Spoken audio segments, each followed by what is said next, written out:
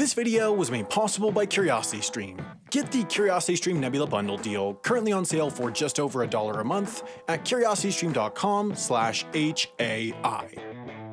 Alright, so my writer wrote quite possibly the corniest, lamest, and all-around worst intro I've ever seen for this video, so I decided to cut it, save you all from the pain, and get right to it by saying the Asian carp, as an invasive species, is really, really bad. Almost as bad as that intro. You see, back in the 1970s, a series of fish, bighead carp, silver carp, grass carp, and black carp, were intentionally brought to the US to eat algae in contained aquaculture facilities, and in the grand American tradition of lumping several distinct groups into one big group and calling them all Asian, we decided to call this set of 4 Asian carp. Now, seeing as it was 1970 and nobody had seen Jurassic Park yet, people assumed these dangerous animals would never escape and cause greater problems. But of course, carp found a way when, thanks to flooding, Asian carp were flushed out of their controlled habitats and into the Mississippi River basin. Now, why are Asian carp such a threat? Well, it's because, like Asian manufacturers, they outcompete the Americans.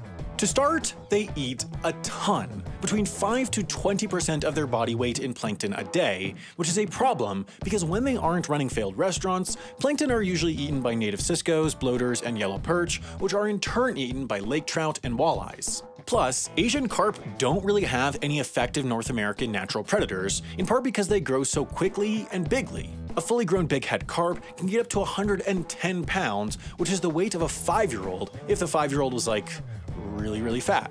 Basically, Asian carp come into other fish's native land, steal or kill off their food, and force them out of their homes, which really makes you wonder why they aren't called American carp.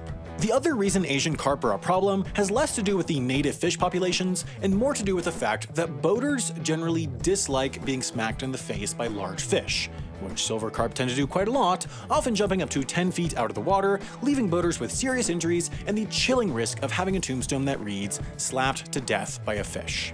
Now, it's far too late to save the Illinois River from these flying, feeding fiends. In fact, in some areas of the river, Asian carp already make up 90% of the biomass. The problem now is that the Asian carp-infested Illinois River is connected to the currently Asian carp-less Lake Michigan, thanks to the catchily named Chicago Sanitary and Ship Canal, which was built back in 1900 when engineers reversed the direction of the Chicago River in one of America's top 5 most epic Mother Nature poems. If Asian carp managed to get to Lake Michigan, they would threaten the lake's $7 billion fishing industry, which relies on native fish species, and its $16 billion recreational boating industry, which relies on people not being smacked in the face by a 60-pound carp. And the carp are getting close. By 2019, there was confirmed spawning within 88 miles of Lake Michigan, potential spawning within 62 miles, an adult population front within 47 miles, and 3 Asian carp have been captured past the electric barrier here that's currently the primary line of defense, with the closest found only 7 miles away. So, we need a way to keep out the carp. In other words, we need a carpet cleaner. For a while, they considered cutting off the Illinois River from Lake Michigan entirely, which would re-reverse the flow of the Chicago River, but that plan was ultimately abandoned because it would interrupt shipping routes. But allowing ships to be able to travel down this waterway while simultaneously blocking Asian carp is a pretty difficult problem, especially when you consider that 4 or 5 dentists agree that boats are bigger than carp. In the end, though, American ingenuity and bloated government spending came together to plan this: an $800 million project at the Brandon Road Lock and Dam to be completed by 2027, which basically consists of building an over-engineered, saw-like Asian carp hallway of doom. It all starts with a flushing lock, which is designed to get rid of floating larvae and eggs. As any big boy knows, flushing is important, but that's especially true here, considering a single female bighead carp can lay up to 1.9 million eggs a year. Basically, when a boat comes to the lock, one side will open, letting in the boat, but also letting in potentially carp egg-infested water. But then, thanks to the power of flushing, that water will be shoved back into the Illinois River, lowering the water level and the boat. Then the front of the lock can close, the back can open, and the boat can continue on its merry way.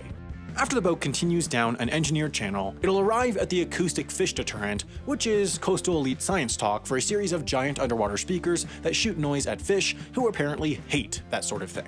They carefully considered what sound would annoy the fish most, and after almost going with early Wendover video voiceovers, they decided to use sound waves at the resonant frequency of Asian carp's swim bladder, which should cause them to turn back. Next is the fish taser, which the Army Corps of Engineers insists on calling an electric dispersal barrier because they hate fun.